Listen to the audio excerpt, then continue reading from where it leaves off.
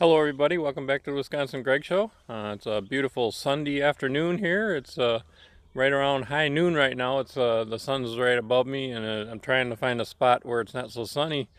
So it's a kind of little hard filming out here, but it's a beautiful day. You might hear a lot of noise in the country. It comes and goes. Been a lot of tractors running around and neighbors loading up cattle and stuff like that. But other than that, it's a beautiful day out here. So I just thought I'd show you some of the stuff I've been doing this week and stuff I got to do yet and stuff. So I thought I'd give you a little tour around the area here and show you what I've been up to. It's kind of hard at the beginning of the season to get going because it kept raining all the time, but it's nice now. And then I was waiting for some wood chips for my garden. I got what they call a Back to Eden garden. So it's basically just a garden with wood chips on it. It keeps all the weeds down, and it keeps it moisture, and worms like it better. Lots of worms in the soil, makes it good growing. So I'll show you that and show you some of the other stuff. As you can see, one of the things I did this week was gave myself a haircut. So that means summer's it's right around the corner here. It's going to be really hot pretty soon. But it's beautiful today. Motorcycles and everything are roaming around today. I've seen sprayers and stuff, even on a Sunday, big companies out spraying, and I'm surprised they're out on a Sunday yet, especially this early. But the corn is just starting to peek through, I see out in the fields. So it's just starting to come through. Some corn's been up a little bit further already, but the corn here is just starting to peek up. So let me turn this camera around. So I got my flower bed cleaned up a little bit this week and put out my solar lights. Got all different kinds of lights. And this is what they call a clematis, I believe. And it gets really, really beautiful purple flowers. Put up a hummingbird feeder a couple days ago. Haven't seen no hummingbirds yet. But I'm sure I'll be getting some pretty soon. Did plant a couple of elephant ears that my brother gave me. They're great big bulbs. They look like the size of a softball. They haven't come up yet. I just planted them a couple days ago. And I'm sure that's going to take up most of the space here. And right in front of them I planted some mini sunflowers. And also in front of that I planted some marigold seeds. They were older seeds of marigolds. I'm not sure if they'll grow or not, but hopefully they will. And as you can see, we also have cactuses here in Wisconsin. A lot of people didn't know that, but these are cactuses. They stay out all winter and they come back every year. They spread quite a bit across the ground, so every so often you gotta thin them out. Do have some mums back there, but I'm not sure if they're gonna make it or not this year. They've been in there a long, long time. There's a little bit of life in some of them, but not sure. This is chives, or not, yeah, chives. I plant it right near the house and in the garden in the flower bed. It kind of looks pretty nice, I think, in there. And then when I want chives, I can just walk right up my door and snip some off with the scissors and come and get them. These are hostas. They need some thinning out. Got to do that. I don't know if I'll do that yet this spring, or probably wait till fall now. But thin them out and transplant some of them some other areas. They're really, really good for along borders, for keeping the weeds down and stuff. So I got a whole bunch of them planted along my barn. Actually, I'll go show you that right now. These are some hostas I planted many, many years ago along here. And they really do a good job at keeping the weeds down. I can mower deck will go right underneath them, so I don't even have to get the weed eater out here. They do pretty good. And then eventually later in the summer, they'll get a little flower on them. They don't last too long, but a big stem will come out of there and you get a little flower. This is one of the things I'm going to be working on in the next week or two, getting all these trees down here by the barn. Things grow like weeds, and doesn't take, if you miss a year or something, then pretty soon you got a big mess like this. So I gotta get in here. I wanted to get this done before they planted, but since we had such a wet spring, it didn't work out. So, but I'll be careful and take them out piece by piece and get them out of here. And then I'll burn them in the fall. But they're sure coming in here quick, and got to get them out of here before they start ruining the roof on the barn. Not that the barn's in anything good shape, but the roof is the best part. So anyways, that's one thing I got to do here, hopefully in the next week or two. I did start on the east side of the barn already, cutting some trees down, and in where the old cow yard used to be, and there's a pile of brush. Still got some more to add to it, and like I said, I'll burn that in the fall. Push it out into the field with the tractor after the crops are off, and burn her up. That's my septic system, and about 2 weeks ago I got clogged up right here. I had to dig down here. Thanks to YouTube, I figured out what the problem was, and it was just there's like a T in there, and so there's access to it, and you just have to open up the access, dig down a ways, and take the cover off, and then clear out the paper. Toilet paper got stuck in there. So that was another project of mine, and about 2 weeks ago, something like that. And that's never been opened before. Never had a clog like that before. There was a lot of sludge in there, almost like grease, probably from grease buildup over the years of cooking and stuff. So I got that all cleared out, and that's all running good now again.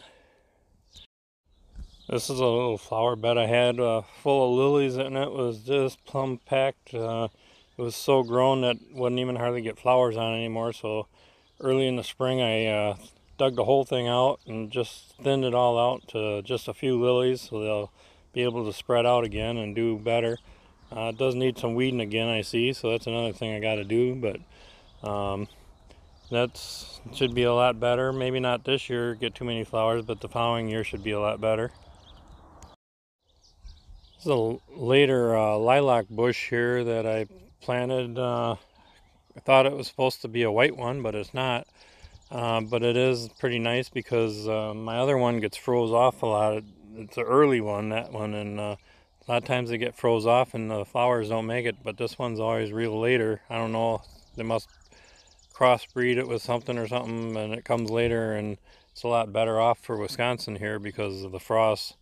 So it's still coming. Down here I got a cherry bush, and it's getting full of cherries already, starting to. Hope you can see them on there. Some on there coming. And that thing will have so many cherries, it keeps coming out for quite a long time in the summertime. So I'm looking forward for them. They're pretty nice.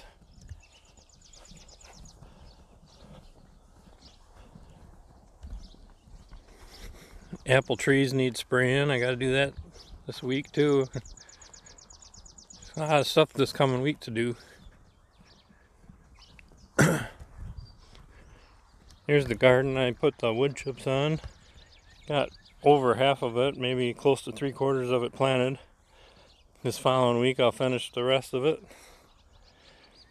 So far I got, let me see, I have to remember what I planted here. Down here I got Brussels sprouts and okra, lettuce there, bush style beans, peas. Actually it's peas and then bush style beans. My rows are really crooked, but I don't really care about that. And I got sweet corn, a row of sweet corn there, and planted some pepper seeds, the green bell pepper seeds that are going to be for late peppers. They'll be pretty late, and then I'll put some plants in too. In the next week or two I'll put in some tomato plants and some actually pepper plants that are already grown, bigger ones already.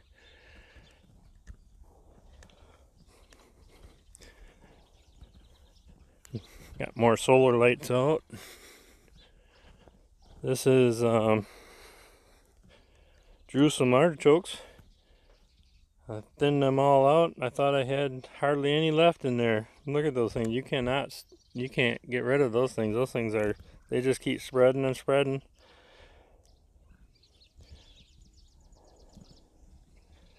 And tilled this all up. I'm going to plant some more stuff over here. I'm not sure what I'm going to plant here. Probably some more sweet corn and carrots, and I'm not sure. I got down here in the end. Here, I'll show you. I got some potatoes planted. Got some potatoes here. 12 hills of potatoes. They're coming along pretty good.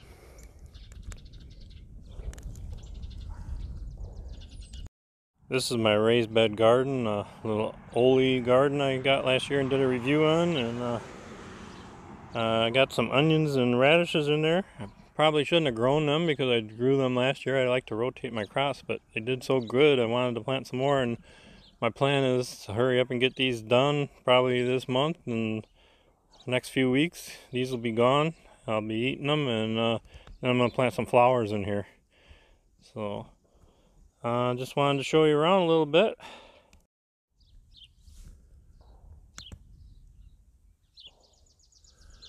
So this is how beautiful and calm it is out here today.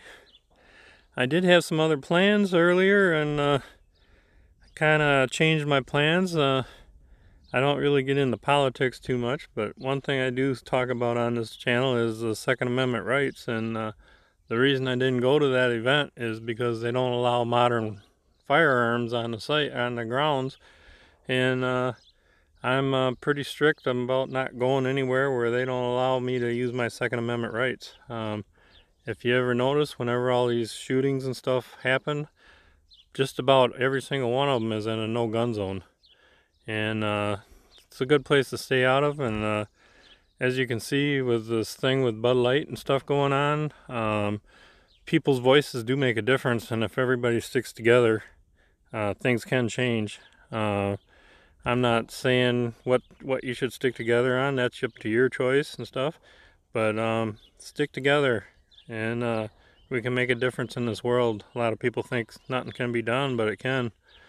But people need to stick together to get it to be done. So anyways, I didn't go to that. Some people might call me pig-headed, but it's my choice, and that's why I didn't go to that. But anyways, I want to leave you here with this beautiful view, and thanks for tuning in to my vlog today, and let me show you around, and hopefully in a few weeks I can bring you back and show you a lot of the stuff growing, and show you what it looks like. Been doing the old Back to Eden garden for quite a few years now.